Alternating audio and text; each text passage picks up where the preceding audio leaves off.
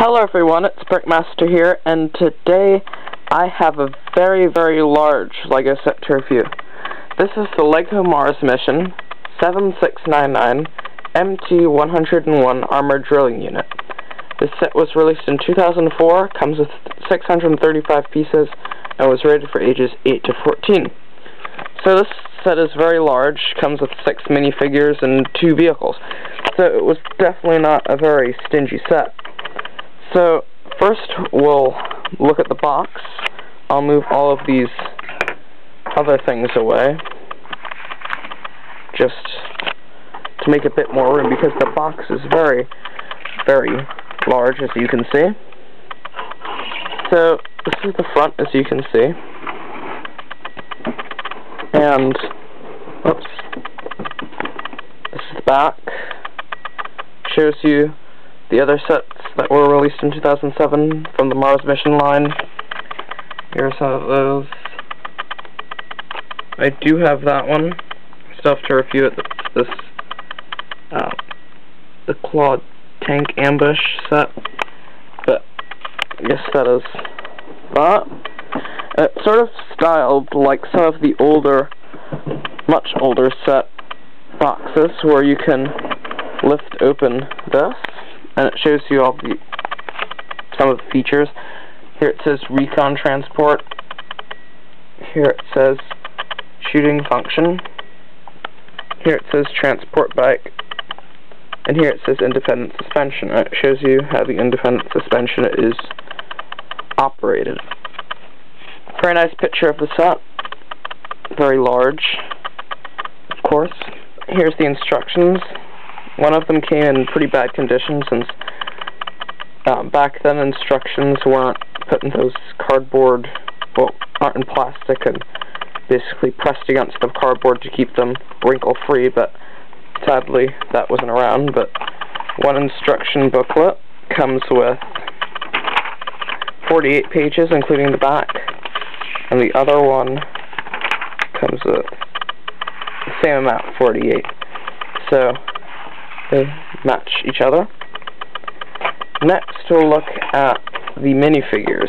So there are 3 astronauts, which are the good guys, and there are 2 aliens that are supposed to be the bad guys. And the aliens don't like to really stand all the time, so they might fall over.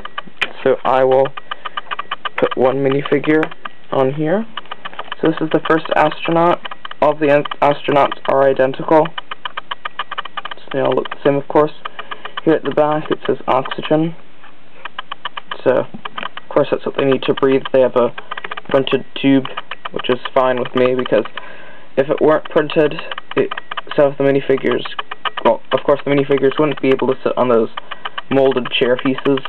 I can see why they wanted them to do that. Not in this set, but probably some of the other sets they did that. But here's the minifigure's face. I'll remove the helmet, and there it is. And that's that minifigure. The second minifigure, of course, looks identical until you take off the helmet. And that is his face.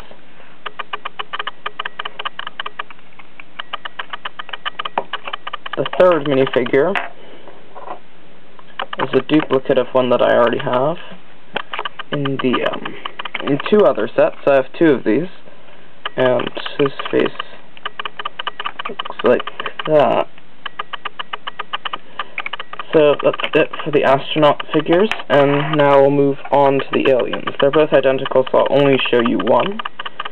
This is what it looks like. These aliens are they're not that great, because all they can do is this: bend forward and bend back. Plus they do have a little glow-in-the-dark thing that's right underneath that hole in their chest, so that might be something that you'll want to try, but it works a little bit. It's not that much.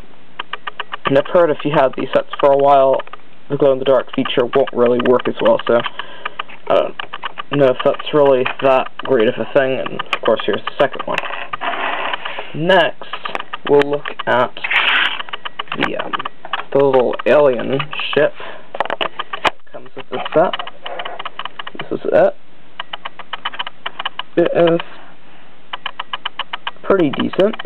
It's around the same size as most of the other ones that come with the set. They have that same kind of C shape. It looks more like a C. But they can all do like this. Most of them can. And this one has 2 cannons that can't shoot anything, but that's okay. And here this tail fin can move up. Probably good for flying. And also this can move down, and this can move up. And right here there are 2 studs that are used for a minifigure, and because there are no stud holes at the back of the minifigure's legs, you'll need to use that to be able to put them in. And this can move up and down, of course, and this moves back down, and you can see that the minifigure is in his ship. This has some gem pieces which look like crystals, and yes, that's basically what they are, because they're used to power things. Reminds me a lot of power miners and rock raiders, 2 other beams that use crystals for power. And there's some very nice stickers that are here, which I do like. So yeah, that's it for the ship. Here is of course the very large armor drilling unit. So I'll just move from front to back. Here at the front, of course, is the main cockpit, and you open this up, and it has a lot of room in it, but it says that you're supposed to put 1 minifigure inside, so guess I'll go and do that. Fit him inside, but I'll have to put these levers up. Levers, same thing. And fit him inside.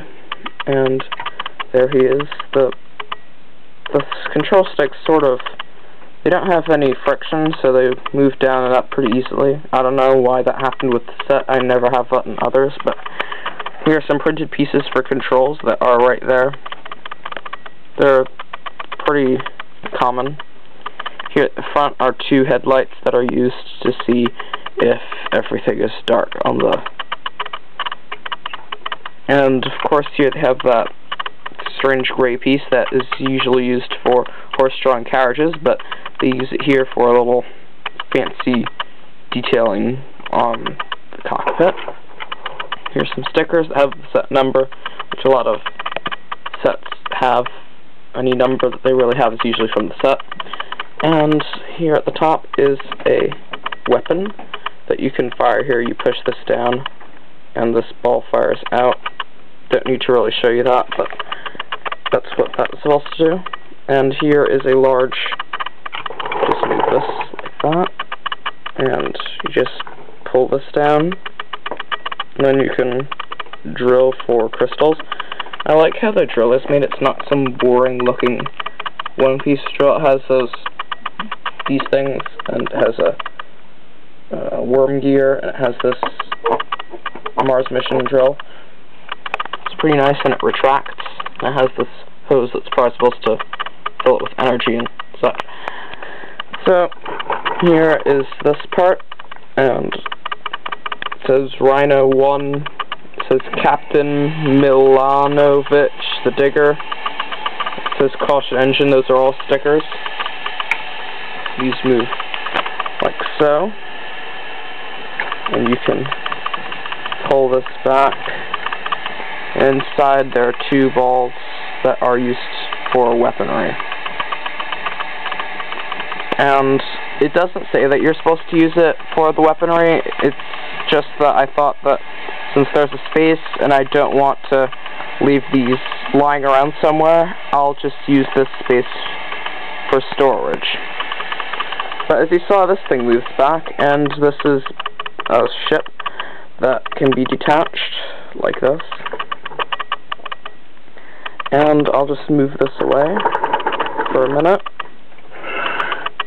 And right here in this ship, you move this forward, And now this ship has space for one minifigure to be the pilot, and he has some controls right here, and whoops, the vehicle is sort of moving towards me, and you can put one minifigure in it like this, but he has to lie back pretty far for him to, wait, I'm not putting him in the right position, he has to go right there, and you push this back, and he's in, and he has one sticker console piece that you can use for targeting, most likely, because it has that little, I don't know what to call it, but you see it when in warplanes and such. But here it says Rhino 2, because Rhino 1's this large vehicle, and this is the ship that is Rhino 2. So here these wings also move up and down like that, and they have a large cannon on them. This one says Laser 2, and the one on the other side says Laser 1. And on this side, you can see it has this strange tube, and that can move forward, and you can drop it out. Here it has a little picture that's on a sticker again that basically shows an alien, and what you're supposed to do is that you're supposed to get one of these and put your alien on it, put him inside, and capture him.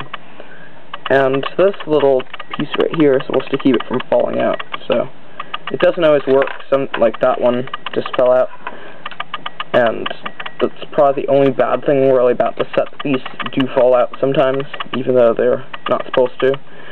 And another thing that the ship can do is that on the back is this little almost motorcycle thing, and it opens like that, and you're supposed to put a minifigure inside, and again he has to lie back very far because you want to be able to sit in there with the windscreen down. So that's how he is in there. That's the first thing that you build in the set. It's a pretty nice motorcycle. I just wish it had controls and the minifigure didn't have to lie back so far. And it basically rolls back in there, and you can see the wheels sticking out from the bottom. You use the same thing to sort of get the ship back in like that, and close it all up. Like that. So that is it for the ship in the top part. Now we'll just look at the suspension, and there's one part that of course moves, and there's also a second. So the first part moves like that, so if you're moving it over terrain, and there is one side of the vehicle is higher than the other, well, not higher than the other, the ground is higher than on one side than the other, so it would do this. And here at the back, it does this. So if you're going over a hill, it would do that. So the back can move a bit as well. These are very large wheel pieces that are used here, and bionicle pieces are used to kind of hold them from this side, and there's some Technic pieces to hold it from that side, and these pieces are supposed to look like springs that really don't work that well if they're on an axle, but if you have one of them in your hand, you can contract them. So that is basically it for the set, I think. Hope I'm not forgetting anything. I don't think I am, but yeah, that's basically it for it. I hope you enjoyed it. I really enjoyed building this. It's a very satisfying. It's very satisfying once you finish it, because it really takes a lot of work with the Technic stuff, because if you can see through there, it's basically all Technic. It's just the couple pieces that are put on here, but everything else is really Technic. So lots of pins and axles and things like that. So it is a bit challenging. I don't really find Legos I don't find Lego sets challenging at all, but this one for a Lego set was challenging because you have to look closely, of course, to see if you're putting the pin in the correct area and not one hole too high or too low, because that will mess up the entire thing. Luckily I didn't do that, but it is something that I would pay attention to if I were building this again. So yes, I hope you enjoyed this, and I will see you all later.